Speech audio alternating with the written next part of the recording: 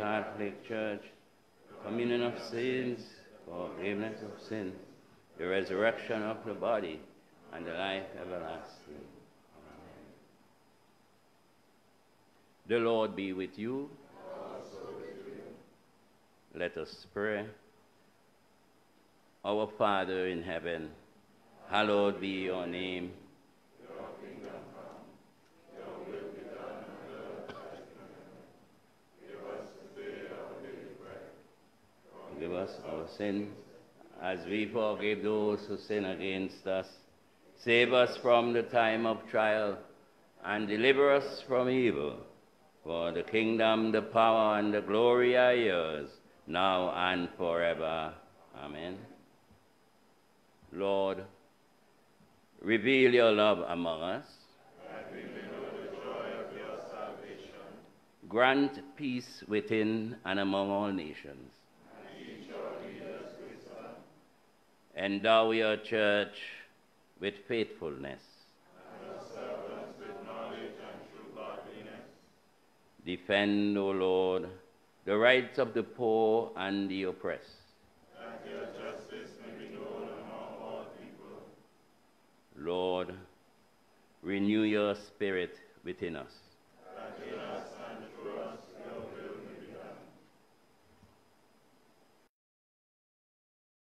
Almighty and everlasting God, you are always more ready to hear than we pray, and to give more than we either desire or deserve. Pour upon us the abundance of your mercy, forgiving us those things of which our conscience is afraid, and giving us those good things for which we are not worthy to ask, except.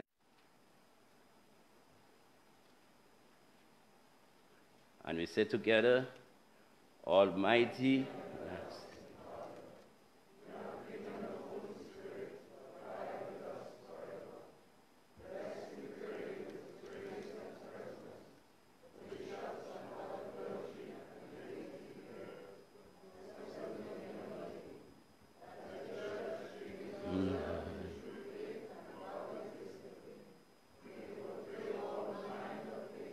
love your Son, Jesus Christ, our Savior, who lives and reigns with you.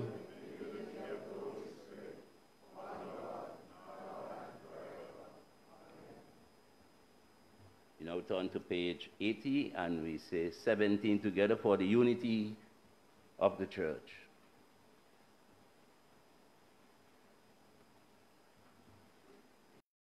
O God, the Father of our Lord Jesus Christ, our only Savior, the Prince of Peace, give us grace seriously to lay to our heart the great dangers we are in by our unhappy division.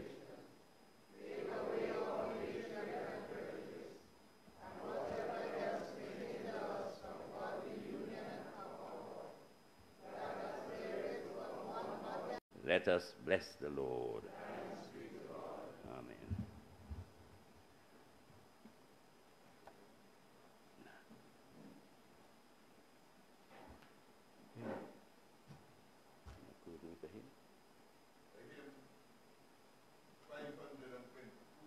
Thy precious bleeding Son of a Savior, and for I stand. When I kneel in prayer, I commune as friend to prayer. Draw me nearer, nearer, blessed Lord, to the cross where thou hast died. Draw me nearer, nearer, blessed Lord, to thy precious bleeding Son. There are depths of love that I cannot know till I cross the narrow sea. Dear eyes of joy that I did not reach, till I rest in peace with thee. Draw me near,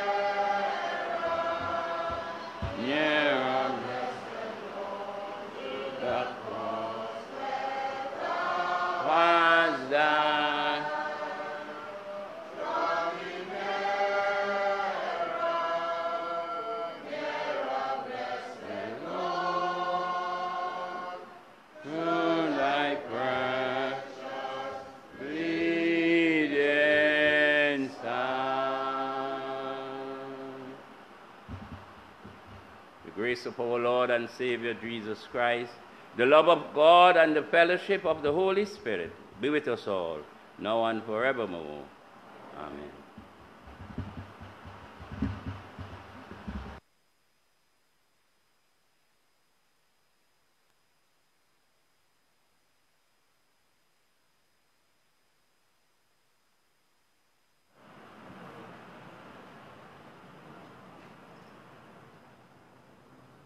And I invite Canon Noel Burke to deliver the reflection.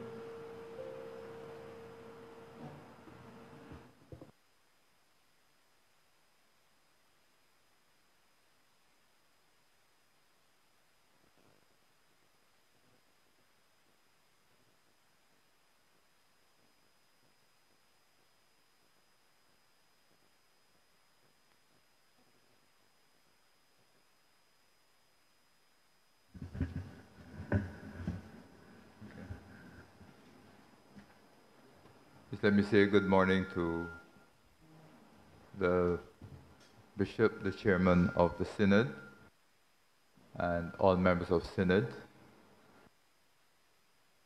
Indeed, a joy to be here with you and to share, to have the opportunity to share in this sacred Synod, in this church, in the Diocese of the Windward Islands.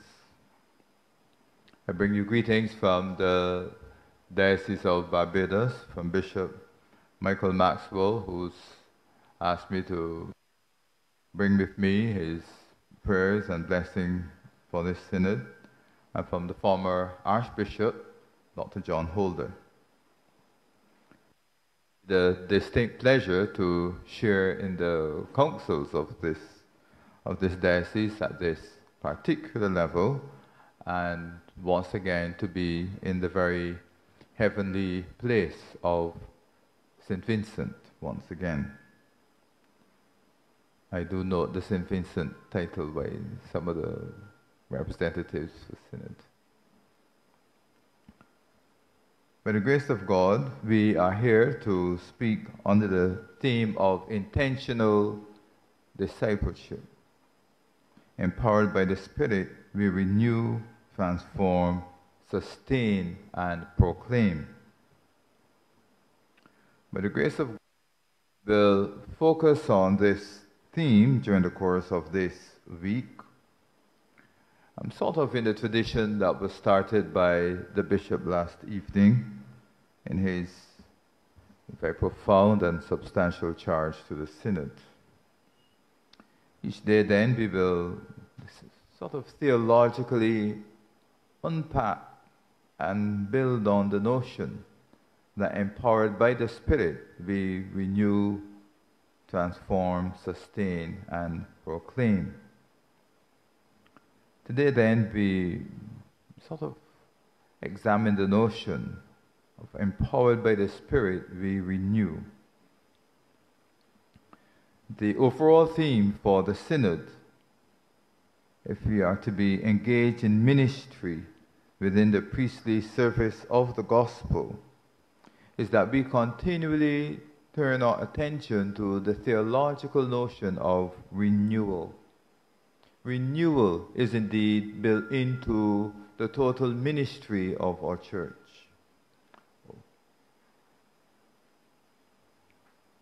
My background is always to make an examination of theological themes using the spirit of the liturgy. The liturgy, of course, is something with which we are all familiar since we all engage in liturgical worship each week. And so we seek to examine what we may glean as we mine the text of our major liturgical book, the Book of Common Prayer. The Book of Common Prayer for the province of the West Indies. Indeed, as we search and as we examine more and more the notion of renewal in the Spirit. In the Caribbean, the Christian Church, and in particular the Anglican Church, has always been the backbone of society. It has been the foundation for many persons who hold office in society, and it provided the deep roots for ethics, politics, economics, and the general common life of our people. In an article that I came across recently in a little magazine called Commonweal, the author made a point, citing a book by Tom Holland, that the Christian revolution across the eras has proved successful in remaking the Western world, as it were. Holland emphasizes that over 2 millennia, it has become virtually impossible to separate Christianity from our civilization. There are those who may not want to admit this. However, it is self-evident that this part of the world remains structured by the Christian outlook and informed by Christian ideas. We may perhaps examine how this has been changing more and more over the last 20 to 30 years. Because, of course, over the past 20 to 30 years, we have seen the most rapid development of human thought than the world perhaps had ever seen at any particular point in time. One of the things we realize as we examine modern life is that the things that we think today are particularly out of date by the time tomorrow comes. So you know, for example, that if you are holding a mobile phone in your hand, or if you have it in your pocket, or in your handbag, that the mobile phone you are holding today is basically, that you bought last week, is basically out of date, and or will be out of date tomorrow. And I say that to make the point as to the notion of the very rapid change that has taken place over the past 20 to 30 years. Political and civic institutions, legal systems, codes of behavior, artistic tastes, practices of everyday life, some way or another, we can say, have been influenced one way by another, either visibly or invisibly, as we say in church, by the Christian ideal or the Christian outlook. Certainly, Caribbean life is stamped by the formidable and inescapable influence of Christianity in this region. However saturated it may be with secular ideas and occupations, we remain inspired by Christian concepts that move our world.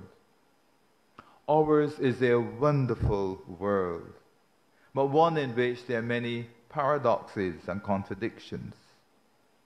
However, we in the church theologically connect the dots between the spiritual and the material.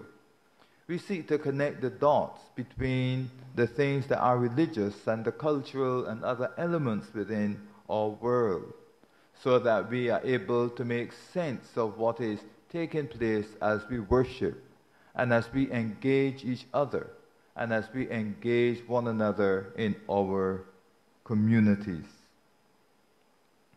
The German reformer Martin Luther was of the view that St. Paul's letter to the Romans was helpful in making the links between what seems like the many extremes or opposing positions that there are in the world. Luther sees in the Epistle to the Romans a summary of Pauline theology, and a dramatic, hope-filled witness to the power of Christ in the Christian life in spite of human frailty. For Luther, theologically, one defining aspect of the Christian life is that at one and the same time, humanity is spiritual and fleshly. The fleshly, of course, comes out in Paul's first letter to the Corinthians, when we read that letter. Of course, we tend to read these letters chapter by chapter or verse by verse. But you have to imagine that when these letters are sent to the various churches, they will read them in their entirety. And so I'd like to encourage persons, as they have time to sit down and read through the letter. You know, we read it in church liturgically in specific verses because, of course, you know, we don't want to stay in the church too long because we have to get home to do the other stuff we have to do. But when we get the chance to sit down and read the letter from beginning to end, to catch its full import, as it were, to sit down and read it the way in which you read a novel.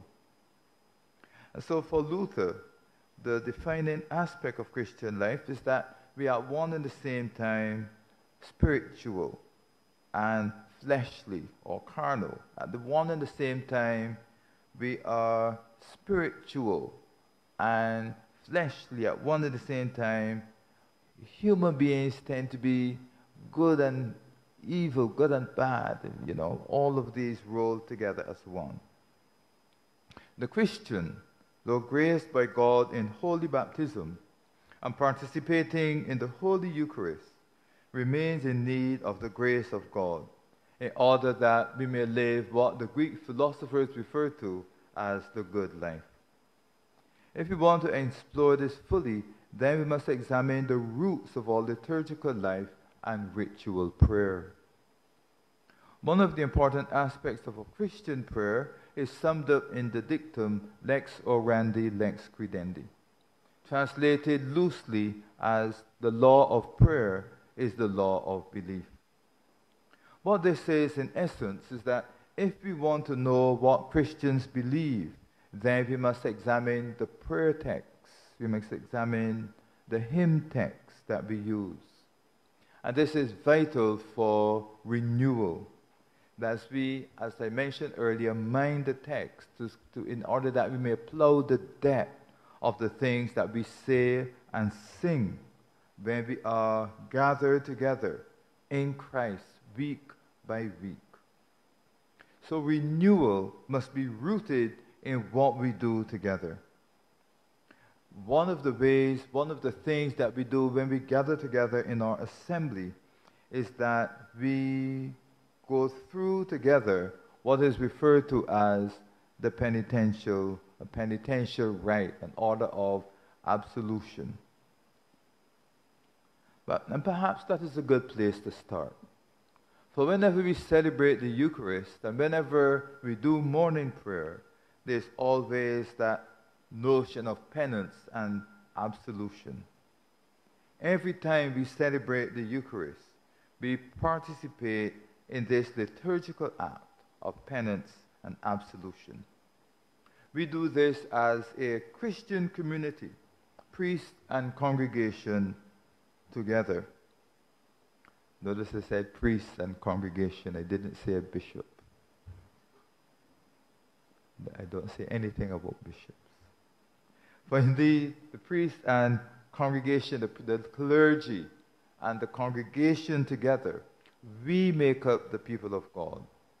In synod, for the sake of convenience, we have the house of clergy and the house of laity. But notice it said that's for the sake of convenience. But indeed, we are the church together. We are the church together.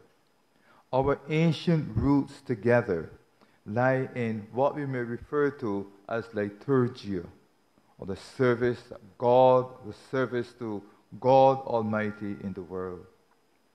The Anglican Church defines liturgy as the body of rites prescribed for public worship. The liturgical service manifests itself across the church and is the core of what it means to live a Christian life for all of us as Anglicans. For as Anglicans, we gather together in celebrating the sacred rites, as we gather together in sacred synod or engage in daily work, whatever we do, when we come together, it is to offer to God what God Almighty has given to us. The work that we do, both in the liturgical celebration, or in the synod, or in daily life and work, is all done under the power and influence of the Holy Spirit, in whom we were baptized, in whom we have been strengthened by the laying on of hands, and in whom we participate, and Christ in whom we participate fully in the Holy Eucharist. And so baptism, hand laying, and Eucharist. These give us a common heritage. There is something that we all share together. We all share this together. We have all passed through the waters of baptism. Hands have been laid on all of us. We participate joyfully in the Holy Eucharist. As we celebrate the Holy Eucharist then, one of the fascinating aspects of the liturgy is that section that deals with the penance and absolution. Thomas Cranmer, whose name I'm sure is familiar to all of us, he summed up not only the need for daily renewal via the penitential rite, but the entire human situation. When he wrote in his early documents, and you can cite this along with me, we have done those things which we ought not to have done, and we have left undone those things which we ought to have done. And you can tell me if that does not particularly sum up the human condition. In the entire church, in this, we recognize that if you recognize that we are to move forward, then perhaps you must pay a bit more attention to this very short section in the entire liturgical celebration. When we assemble, we take the form of a community in order that we may celebrate the Eucharist together. Professor Kevin Irwin states that the penitential rite is a communal action whereby we admit our need for God's grace through His Son at the Eucharist we celebrate. While it is, of course, personal, it is done in communion with others. The priest invites the congregation to take part in this penitential rite. This links us to our common baptism mentioned by the bishop in his charge last evening. For the penitential rite serves the purpose of placing us in the same state of grace in which baptism places us, in order that we may receive the full body of the Lord. And so renewal comes through the confession of sin. But not only sin, not only notion of sin. We're not emphasizing the element of sinfulness so much, but rather the goodness of God. For God is gentle and full of compassion. This helps us on the path to mission to which we have been called in Christ, and renewal in that mission. When Paul the Apostle wanted to describe that mission in his letter to the Romans, he says to be a minister of Christ Jesus. He speaks of being a minister of Christ Jesus in the priestly service of the gospel. The priestly service of the gospel. This is fascinating. This is ministry at its highest. This is ministry at its finest. Paul, coming from his Jewish tradition and background, this has tremendous implications for Paul's understanding of ministry. For he came from a background in which Only the priest entered into the Holy of Holies. Only the priest entered into the Holy of Holies. But he's looking at a ministry in which all humanity will have access to God Almighty. All humanity can enter into the Holy of Holies. And so this represents liturgy and worship in a supreme way, one with which we cannot trifle. It is one that we must never take lightly. And so as we ponder and as we move towards that whole understanding of renewal, we have to ask ourselves if it is connected to the tinkering with rites, or seeking to examine more meaningfully the depth of the rites in which we participate week by week, and in some places day by day. We must discern exactly what it is that we want to communicate. The blessed Apostle Peter will echo words almost similar to Paul in his letter to the Romans, chapter 2 and verse 9. And when Peter thought of the church, the Christian gods, the mighty acts of him who called you out of darkness into his marvelous light. God Almighty calls us into his marvelous light by manifesting constantly his goodness towards us. It is vital, therefore, to understand and appreciate that the house of laity, the house of clergy, and the house of bishop make up the entire body of Christ. We plow the depth of sacred scripture. We discern that there can be no separation, as it were. We are called to both membership and leadership, and this is why we are here. This is one of the major reasons we have gathered together in this sacred Triennial Synod, in order that we can discuss and tease out each other's thoughts, that we may seek the mind of God together and come up with a collective and informed response to the issues that confront us in a modern world, in a modern church, in a postmodern world. This is vital, since so many of the institutions on which our society have been built are now currently in crisis. The church, the home, the school, all worked in tandem, all buttress each other and held up by the elders in the community who kept a watchful eye over those who were in what the hymn writer calls the slippery path of youth. We are a region with amazing and creative and ambitious outlook. We have been blessed with an awesome geographical location. The goodness of God is all around us. God Almighty continues with us so that we may be able to offer to our communities that bright and sparkling light that is Christ Jesus. We pray that God Almighty will be with us in this sacred synod. We pray that as we seek to examine these things more and more, that God Almighty may show us again the deeper meaning of his goodness when we plow the depth of penance and absolution in our search for renewal, that like Thomas Cranmer, we may recognize those things that we ought to examine in order that we may church and our community forward.